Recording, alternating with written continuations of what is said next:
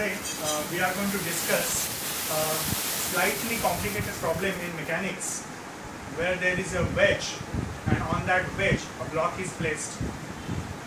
All the surfaces are considered to be frictionless. So let me explain this with the help of a diagram here.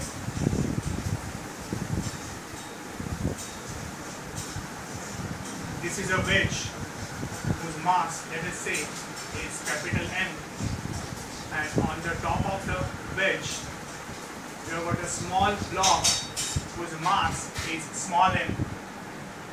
The height of the wedge is h and it makes an angle theta with horizontal. We are supposed to find, number one,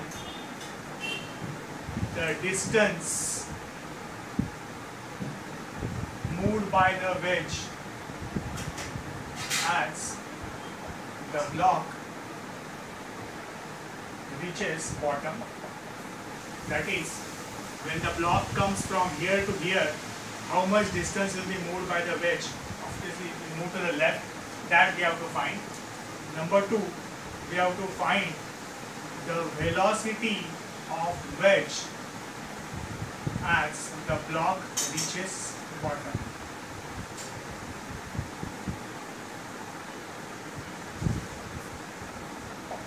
Now, in order to understand this problem, we need to understand so many fundamentals of conservation of momentum. The first of it is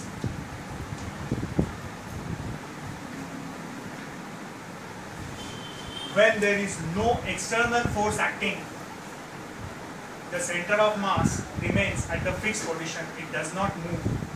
So let us first understand how to go for it. Let us assume that there are two particles, say M1 and M2. This is the center of mass located at O.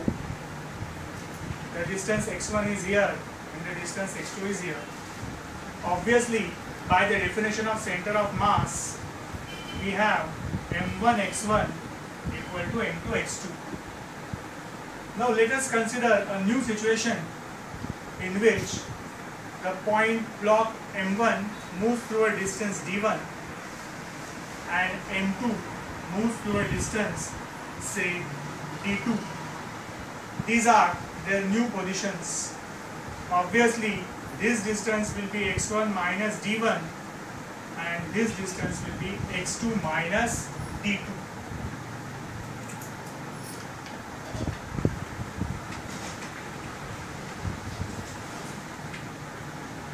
As there is no external force acting on this system, the center of mass must again remain at origin.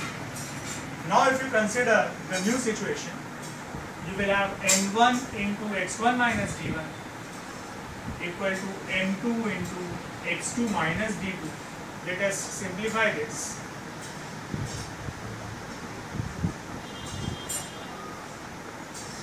Please note that m1 x1 is same as m2 x2. So it will cancel and I will get m1 d1 equal to m2 d2. This can be taken as another example, separate example, which will clarify this point. If two particles are moving towards each other under their mutual action of forces and there is no external force acting, then the distance moved by the first block into M1 must be equal to distance moved by the second block into D2. Let us apply this principle in this case and let us try to find how much is the distance moved by this particular wedge when the block covers a distance from here to here. Obviously, we are interested only in the horizontal distance because there is no external force acting here. So let us try to find this situation in this problem. As this distance is h and this angle is theta, suppose let us take this as x, we know that tan theta is h upon x. So the total distance x is h upon tan theta.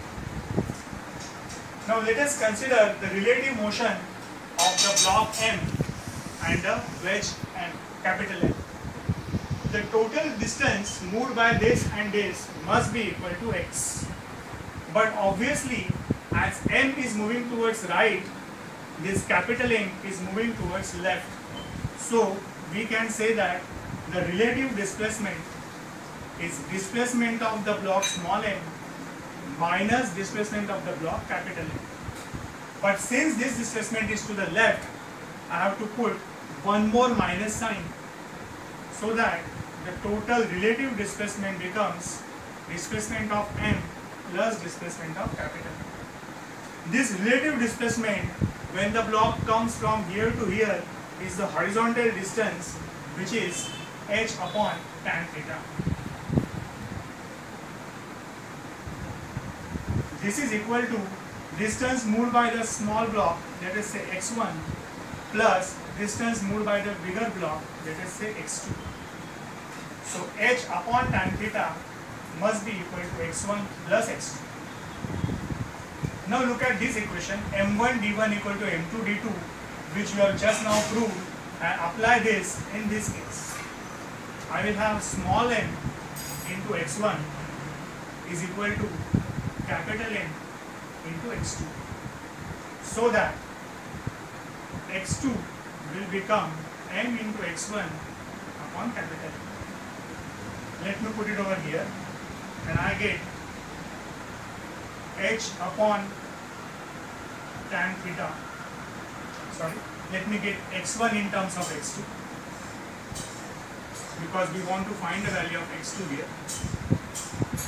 So h upon tan theta is m x2 upon m, which is x1 plus x2. So let me take h upon tan theta is equal to, I will take x2 common, capital M plus small m plus 1, and that gives me h upon tan theta as x2 capital M plus small m upon small m. On rearranging, I will get the value of x2 as m into h upon m plus m into tan theta. So this is end of part 1, where we have calculated the distance moved by the wedge to the left when the block small m moves from top to bottom. The distance moved by the wedge is given by mh upon m plus n into tan theta. In part 2, that is to find the velocity of this block, this wedge, as the block comes down, we will have to use this result, which is mh upon m plus n tan theta.